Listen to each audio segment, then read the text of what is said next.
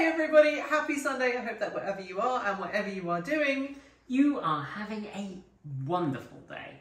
It is a wonderful evening here in Vancouver, BC, Canada. We have just finished day 2 of Fully Charged Live and we realised we hadn't done a Sunday musing. Kate's already done a chicken and garden update. I have, and if you've already watched that, to update you, the last I heard, which was yesterday evening, Pippi was still doing okay-ish, and Louise is doing okay. Yeah, so fingers crossed for the chooks. But we haven't filmed Sunday musing, and we said, oh, we'd do something on the road. We never did.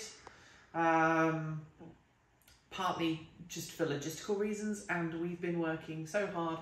I think I got 5 hours of sleep last night. You got less. I got about 5, but the quality was very poor. And I know that we are very tired, so we figured we'd speak to you about a problem that we've noticed. We've been noticing for a long time, and we need your help. This is kind of, we need your help. So as you know, Transport Evolved has been struggling a bit lately with the subscriber count, and it's not for anything that we've done. All of the videos that we make, the new videos we make, we always gain subscribers. Occasionally we might lose one, but then we normally gain one a few days later. Sometimes we can gain, 20, 30, 40 subscribers on every new video, and we'll have a really good week. But overall, our subscriber count has been falling, and we haven't been able to figure out why. Because the analytics from YouTube, from the YouTube studio, says we are gaining subscribers on all of our recent videos, but our daily subscriber loss has been peaking at over 100 lost subscribers every day. We just couldn't figure out why. Well, at Fully Charged Live, we think we found out an answer.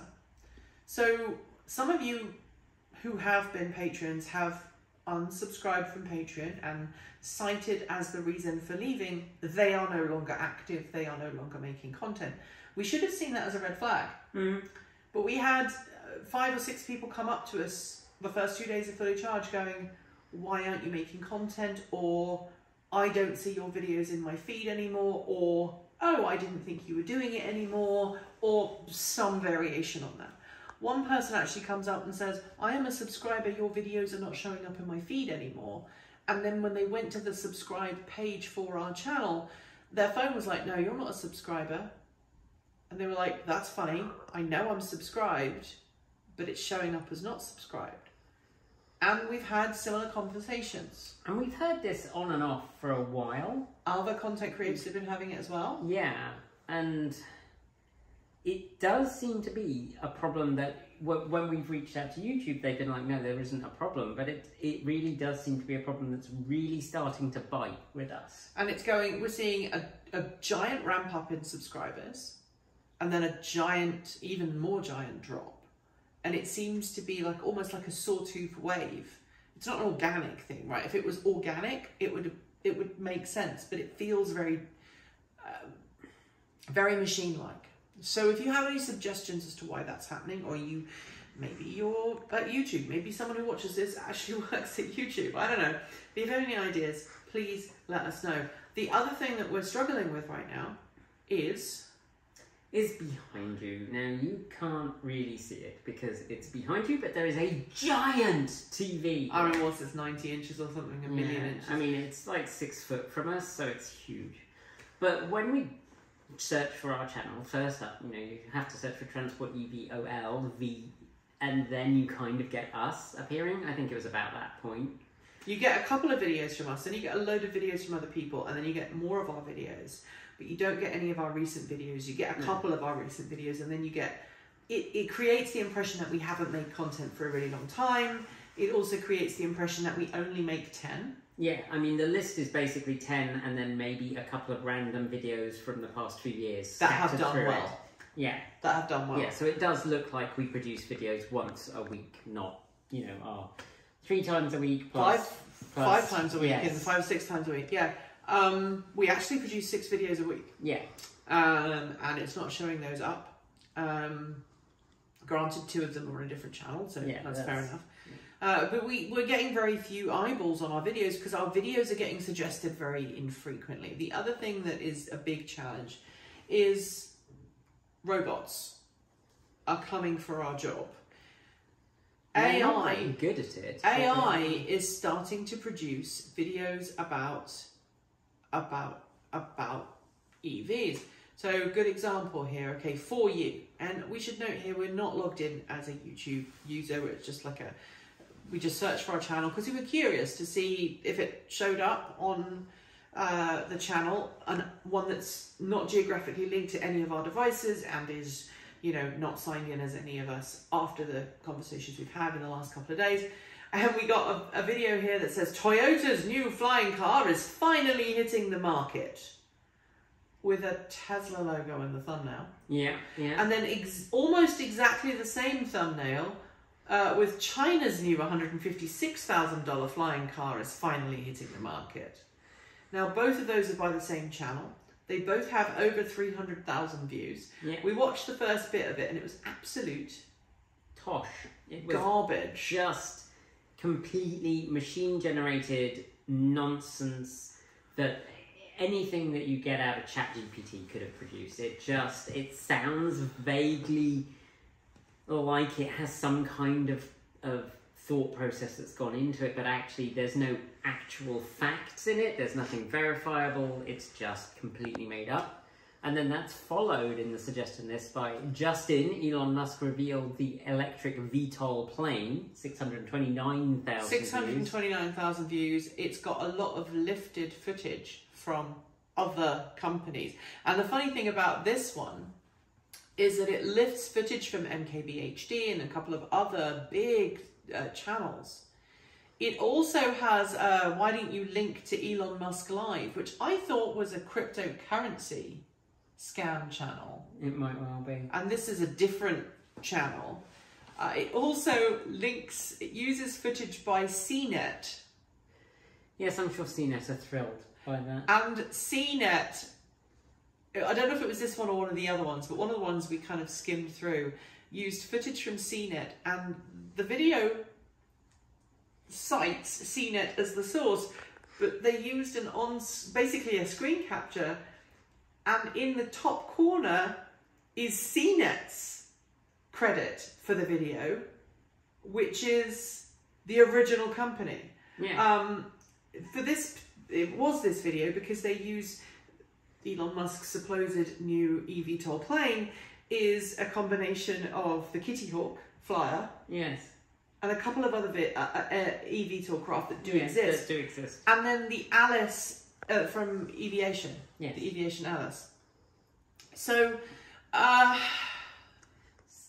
do we overcome this kind of nonsense? Like, if this is what the algorithm is driven to promote, this is what it's pushing, you know, Elon Musk introduces Tesla's first flying vehicle, and I can't see it now, but the other one, which was my favourite, was that Elon Musk had bought Ford. Yeah, Elon Musk bought Ford apparently 2 months ago. Yeah. According to this video, it had, 500,000-600,000 views.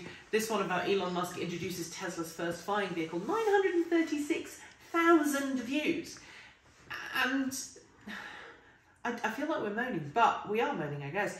We have suffered a lot. Our ad revenue has dropped, and I know we talk about this a lot, and I know I've made some kind of thinly veiled statements about I don't know how long we can keep this up in its current form. We might have to look for alternative ways of bringing in money for the channel, but we've noticed a precipitous drop month after month after month. We're not alone. This is happening to all content creators. We're all in the space, and I said the other day maybe we should have a YouTube union. Because I think this would be a really good way of doing it. But the reason why we're losing our ad revenue is because the ads are now placed automatically by algorithms who look for the videos that are most engaging and getting the most views. And if we're up against a video with nearly 1 million views that is completely fabricated with an AI voice, and then it's preceded by a Mercedes-Benz advert, which is a big spend advert, or an Audi advert. Yeah, if we ever do actually get, and we do sometimes, if we post a review and we time it right, and it's for a big luxury car, we can earn $200, $300, $400 in the first week from that video, because the car companies are like, oh, this is a competitor's car, we could put our ads in front. they're not doing that anymore, because as soon as you mention Tesla or Elon Musk or some fantastic new breakthrough vehicle, the algorithms that apportion ad dollars go to that instead. So we can't compete with, 100,000 views, 1 million views of complete fabrication, because fabrications are easier. Maybe we need to do that. Maybe we need to make we actually own the Transport Devolved YouTube channel, right? So we didn't buy it. We established it one year as a joke. That's it. We'll just produce completely made up content on the Transport Devolved, and then maybe that's how we do it. And that'll fund our channel. So just so that we know we're not kidding. So if you look at our channel, it shows the video we made 10 days ago, one we made 7 days ago, one we made 1 month ago, 2 months ago, 4 weeks ago, 1 month ago, 1 month ago, 2 days ago from a channel that wasn't us. And we're also seeing YouTube channels claim our content. Again, that's increased. I'm spending a lot of my time playing whack-a-mole with copyright claims. And for those who don't know, copyright trolls is a thing. It's becoming worse on YouTube, and it gives us kind of not a lot of incentive to push hard to make unique content. I mean, I think the thing to address with that is that you can't ignore it. So if we ignore a copyright troll who's claiming that video that we've used, which was provided by a manufacturer, is their content, then 1, we lose the ad revenue, and 2, we could get a copyright strike. So we have to go through and dispute every single time one of those. And you have to manually do it. You can't automatically do it. I mean, we had a problem a couple of years ago. We just had to stop using content from one particular piece of footage we'd got, and it was from Tesla actually, because there was this big news network in France that was, as soon as that particular segment was used in any of our videos, it just whack-a-moled us. I think we got 6 or 7 copyright claims on the same day from the same company. And there's the way this works, there is no ramifications for them doing that. It's not like they get the opposite of a copyright strike of you claimed copyright on something that wasn't yours, because that's not the way it works. And we don't have enough money as a company to have a lawyer on staff. That would be great, right? I mean, we talked to Legia. Yeah. See if she'd come and, be our pet lawyer. But I think that her layer of expertise was patents. So a little bit outside of the wheelhouse. But no, look, if you have any ideas on this, please let us know. And also, please support us on Patreon. We currently have 150,000 subscribers. If every one of them paid us $1 a month, that would be $12 a year, which is 2 coffees a year for most of the world, and 1 coffee if you live in Vancouver, BC.